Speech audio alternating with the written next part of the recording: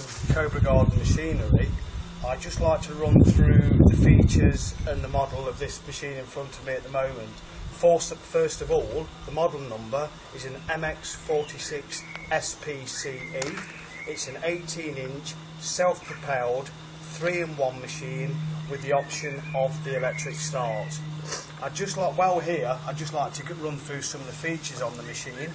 The first thing I'd like to point out too is the larger wheels on the back. For the manoeuvrability of the machine, this makes it far easier, certainly if you're using it in relatively long grass. The wheels at the front of the machine, again, they've got full bearings to make sure that the product lasts a long time. Good quality axle. It's got the premium deck. The actual deck is pressed from one piece of steel. I'd also like to show you the single height of cut adjustment. It's got 1 to 7 heights of cut, 7 being the highest and 1 being the lowest. As you can see, really easy to use. You can just do it with one hand. Good quality grass box, 65 litre capacity, hard bottom, canvas sides, good quality top. The controls, again, at the top, you've got the red lever, which is the lever that you need to pull for engaging the engine, and obviously once it's pulled, you pull the recoil.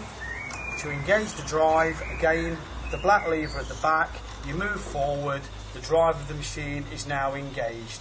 And obviously the great benefit with this machine again is you don't need to use a recoil. It's an electric start machine. Once again, you bring in the red lever towards you, you turn the key and the machine will start. I'd just like to show you this cover on the side. As I've said earlier, this is a 3-in-1 machine. What that actually means is you can cut and collect, you can side discharge, or you can mulch the grass. If you wanted to side discharge the machine, the first thing you would need to do is take the grass box off the machine.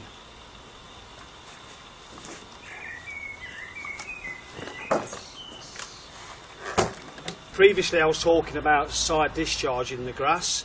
As you can see at the moment, the side flap is down, so the machine is ready to mulch. At the moment the mulch plug is already in because it has to be in when you're using the chute for the side discharge. So here is a mulch plug, very easy to get out. You see the red button in the middle, you press that down, the mulch plug comes out. Then obviously you're doing your mulching, so all you need to do is keep your finger lowered on the red button, refit it into the machine. The mulch plug is now in place, pop the flap down at the back and away you go. Bring the lever towards you and you're ready to start mulching. Another feature of this machine, which again is very good, is the ability for storage. If you've got limited storage space, the machine is fitted with cam locks on the handle which serve two purposes. Basically you undo both the cam locks. Once these are undone, as you can see, I can move the handlebars all the way over the top to the top of the engine, which reduces your storage by 50%. And once again, the other advantage of having cam locks is you can actually lock the handles in whatever position is most comfortable for the person using the machine. I mentioned earlier that this machine was a 3-in-1 machine. The first option that we've got is to cut and collect, as the machine is at the moment. If I decide I want to side discharge the grass rather than collect it, the first thing I would need to do is take the grass box off the machine, make sure the mulching plug is in the back of the machine, which is here. I will now put it back in. You then need to put the side discharge chute on the side of the machine, which is very straightforward. It locates underneath the 2 pins on the flap. So there you go, it's in place now. I'm ready to side discharge the grass.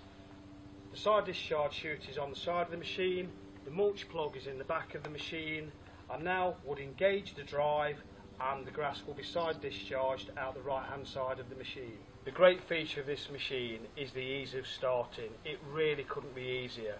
All you need to do, obviously it's the electric start machine, make sure you've got the machine on choke, bring the red lever towards you, which obviously is the safety mechanism for the engine. You turn the